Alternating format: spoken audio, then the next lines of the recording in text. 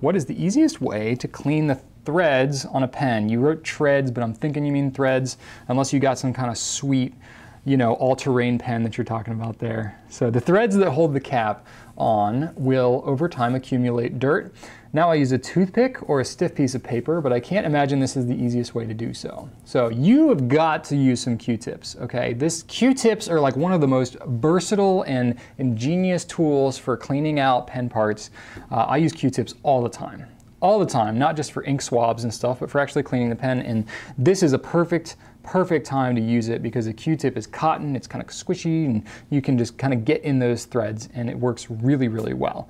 You can wet the Q-tip with water, or if you want with pen flush, and that really helps to clean it out well. So Q-tips are your answer, Tristan.